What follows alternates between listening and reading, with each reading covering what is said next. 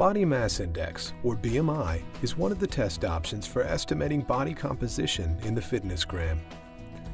Body mass index is not considered an estimate of the percentage of body fat. Rather, it is an indication of the appropriateness of the student's weight relative to their height. It may not be the best measure of body composition for muscular individuals.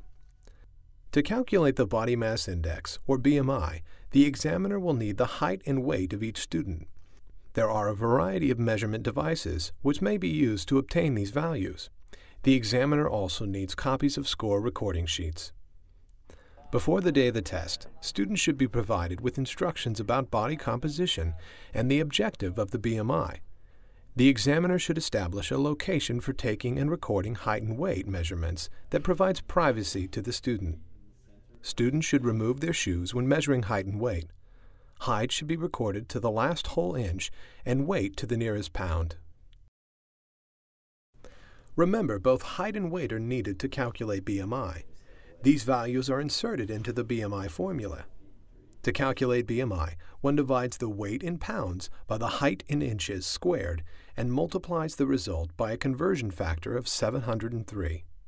Here's an example of the BMI calculation for a student weighing 150 pounds and who is 5 feet 5 inches or 65 inches tall. The optional FITNESSGRAM software is programmed to calculate BMI from the height and weight measurements. If the BMI is within the range of the healthy fitness zone for the student's gender and age, the student is considered to be in the healthy fitness zone and should continue doing regular physical activity and eating a healthy diet.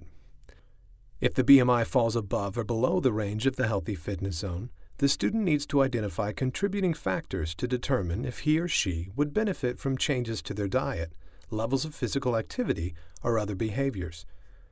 For purposes of scoring BMI on the PFT, a student whose score falls below the healthy fitness zone will be scored as being in the healthy fitness zone. This video was developed to help ensure the body mass index is administered in a manner consistent with the FITNESSGRAM Test Administration Manual and California Physical Fitness Test Regulations and Guidance.